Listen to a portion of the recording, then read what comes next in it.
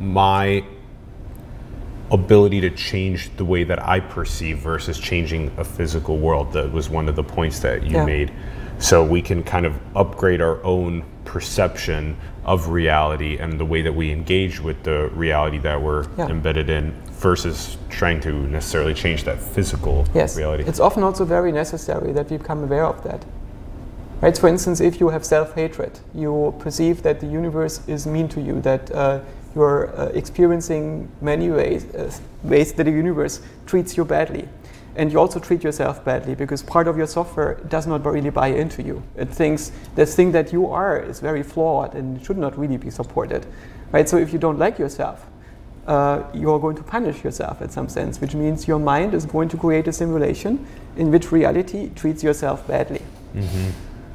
And this will sometimes lead to bad outcomes, sometimes it might lead to better ones. There is a reason why your mind thinks this is the best setup.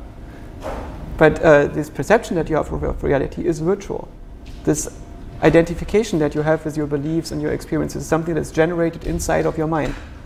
It's basically like a groove that is pulled through a record in a record player. And the record is the groove of your life. And you're being pulled through this. And when you dream, you can put this groove into something else. Or when you are in the psychedelic state, like our friend here asked.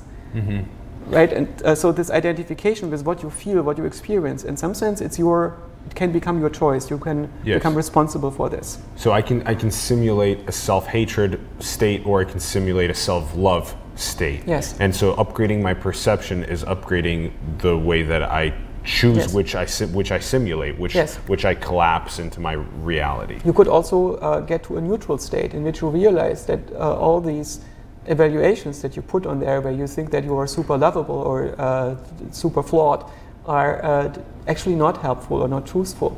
And you just are. You're just a physical system. And you're not in the category of things that has the ability to be adequate or inadequate. You just exist, and you deal with that. Okay. Yes. Let's let's continue.